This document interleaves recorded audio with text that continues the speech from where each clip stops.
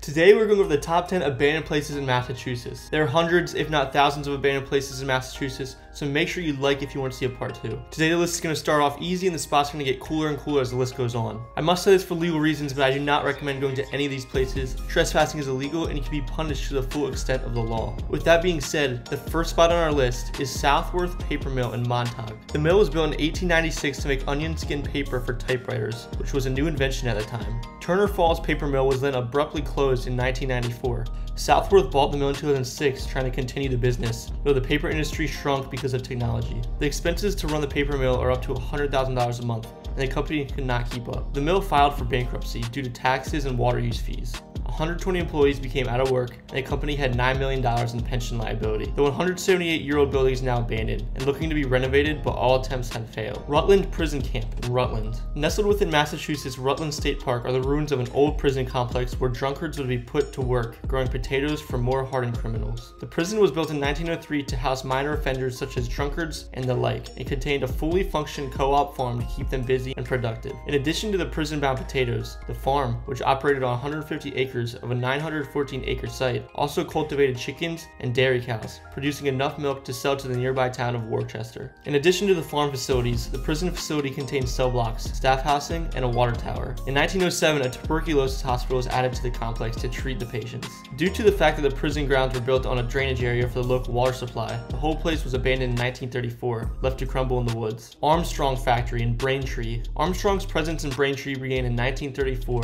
when the company contracted with Stedman Rubber Floor & Co. to produce rubber floor tile. 2 years later, Armstrong purchased the company and its 31-acre site outright. There were 80 employees who made on average 60 cents an hour, and at its peak, more than 1,000 workers plied their trades in the cavernous Armstrong buildings. By 1986, 475 workers were on Armstrong's Braintree payroll, but 6 years later, the plant began to shed jobs. In 1995, the company announced plans to close the plant, eliminating the remaining 250 jobs. Tally Lauder was site manager when the announcement was made. High wages, site costs, the search for a friendlier business climate, all of the above were factors in Armstrong's decision to close the plant. Old Stone Church in West Boylston. In the 19th century, the Quinnapoxet River joined the Stillwater River to become the southern branch of the Nashua River in the town of West Boylston. Just to the east of the confluence of these rivers was constructed a magnificent stone church. From 1896 through 1905, West Boylston endured the building of the Wachusett Reservoir and the destruction of its mills and farms. When the Wachusett Reservoir was completed, this impressive old stone church remained standing as the last remnant of the town, which was once in the valley, but was now flooded by the new reservoir. On April 13, 1973, the old stone church was listed on the National Register of Historic Places. Mount Tom Ski Resort in Holyoke. Daniel O'Connell became interested in building a facility to keep local kids busy in the winter. In September of 1960, O'Connell began development of a small ski area with the vision of building something much larger. On December 17, 1960, Mount Tom Ski Area opened as a surface lift operation with snowmaking. Mount Tom's debut was enough of a success to justify immediate investment following the season. Mount Tom became a major player in southern New England in 1961 when a new 3,400-foot double chairlift was installed. Skiing was not the only activity offered at Mount Tom. In 1977, an alpine slide was added, followed by a water park about a half a decade later. Daniel O'Connell died of cancer during the summer of 1983,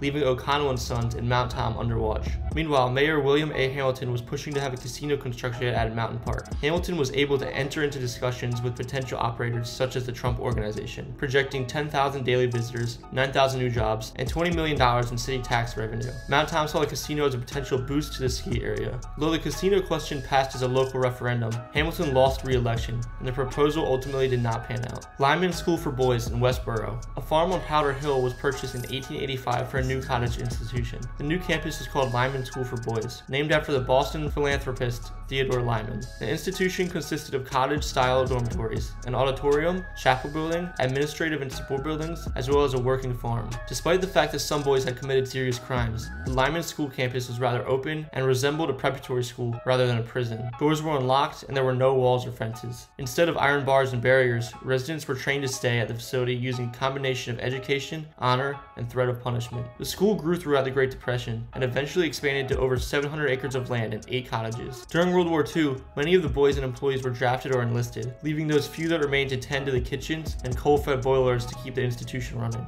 After World War II, the population at Lyman had started to take on a tougher demeanor, with many violent, mentally unstable, and illiterate young men. Lyman saw an influx influx of older offenders who were involved in gangs, drugs, alcohol, and weapons. The 1960s were hectic years at Lyman, as efforts to deinstitutionalize the facility sought to empty the school. In 1971, girls were admitted to 2 cottages, and the facility was co-educational for the first time, making it even more difficult for staff to maintain control. Without vocational training or sufficient education programs, many residents were considered lost causes, never to be returned to normal society. Around 1971, the Lyman School was closed for good, leaving 265 acres of land and a number of buildings behind. Some of the cottages have been repurposed, however a few structures remain abandoned and in various states of deterioration. North Truro Air Force Station in Truro. Built in 1951 as a response to the Russians testing their first atomic bomb, the North Truro Air Force Station became one of the first radar listening stations to monitor for Soviet bombers. The station was decommissioned in 1994 upon the end of the Cold War, and most of the land was sold to the National Park Service as part of the Cape Cod National Seashore. The station is now a collection of dilapidated barracks, officers' quarters, technical buildings and offices, as well as a bar and bowling alley. The neighborhoods of family housing have mostly been untouched since they were built in the 50s.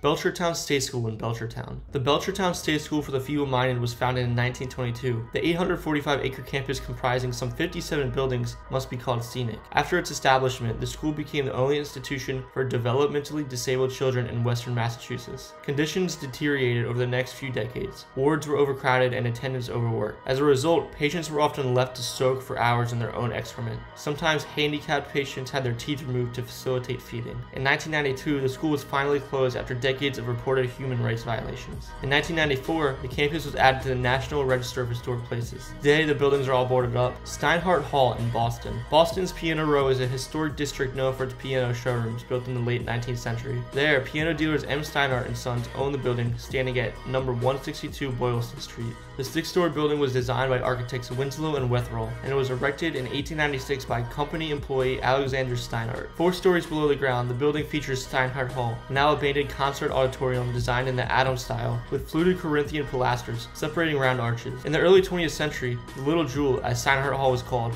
was considered headquarters for the musical and artistic world of cultured Boston. The last performance was given in 1942, as the hall closed due to new stricter fire code restrictions enforced after the 1942 Coconut Grove nightclub fire, and a prohibitive cost of updating the hall. Walter E. Fernald Developmental Center in Waltham. The Walter E. Fernald State School has gone by a number of names over the years. It was originally called the Experimental School for Teaching and Training Idiotic Children, then Massachusetts School for Idiotic Children, and most recently, the Walter E. Fernald Developmental Center. The school was originally founded by Samuel Gridley Howe in 1848 and located in Boston. It moved to Waltham in 1888 and eventually consisted of 72 buildings on 196 acres. At its peak, it housed 2,500 young people. Originally a school for boys with low intelligence, later reports suggested that more than half of students tested had an IQ deemed to be normal. The school was renamed in honor of its third superintendent, Walter E. Fernald, in 1925. It was regarded by many as the finest educational facility in the field of mental health. The school has been the subject of allegations of sexual and physical abuse of the students. The standard of education was said to be extremely low, and the boys were housed in large, crowded rooms. The students were even the subject of medical experiments in the 1950s, when the Quaker Oats Company, along with Harvard and MIT researchers, fed boys cereal laced with radiation tracers. A class action lawsuit was filed in the 1970s in relation to the conditions at the Walter E. Fernald School,